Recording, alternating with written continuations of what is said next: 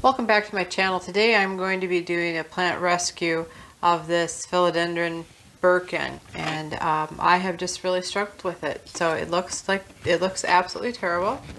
So we'll share that, and then we'll see what we're going to do to try to rescue it. So stay tuned if you want to see that.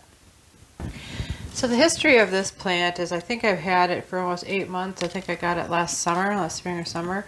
And of course, every time you get things from the greenhouse, they're just absolutely beautiful.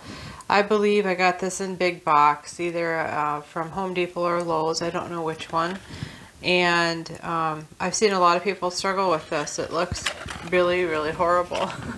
So we're going to cut it back, and I am going to basically take a propagation.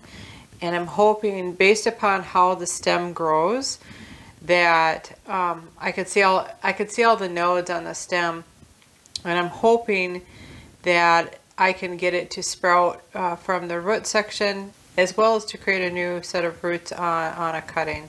This is going to be quite drastic, but I don't think I have much of a choice.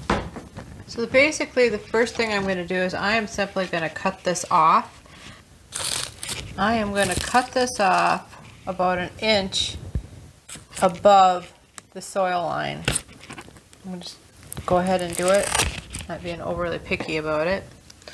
And I'm going to take off these other leaves. I'm just going to get rid of them.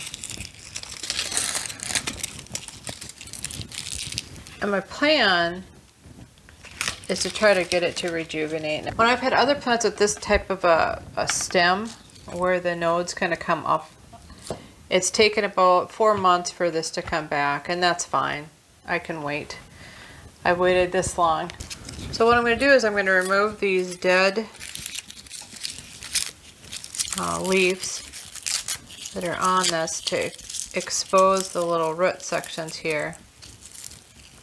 And I'll zoom in so you can see where these little aerial roots, or I don't know what you would call them, so you can see where the roots are coming in here. And these I'm going to make sure that I put below soil. So my goal, hopefully you can see this okay. My goal is to get these roots here, see where all the roots are coming, to get that below soil. So I have a standard potting mix here, and I've cut in about 30% perlite to make sure I get it some extra drainage. I fully expect all these leaves aren't going to make it, so I'm going to remove this other new leaf that's coming in, just to give the plant a little bit more chance of success to root. There is no roots on here to sustain the leaves that are on here. These leaves are also white, which they come in white. Which makes it really hard for this plant to photosynthesize, but you know, again, it's an experiment. I've been switching a lot of my plants into these nice self-watering pots. Plants that require a keep moist environment or lots of water tend to do better in self-watering pots, I've found. I see even the growers are starting to use self-watering pots, so I thought maybe a good idea to switch over to make sure I could keep an evenly moist soil. So I'm going to load the soil, and it's semi-hydrated. I'd say it's about 30% hydrated. And all I'm going to do is I'm just going to stick this in, and then I'm going to build the soil up around it.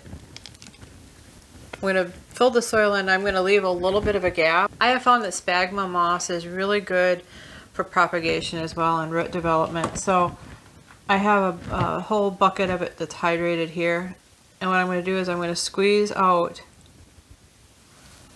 the excess moisture.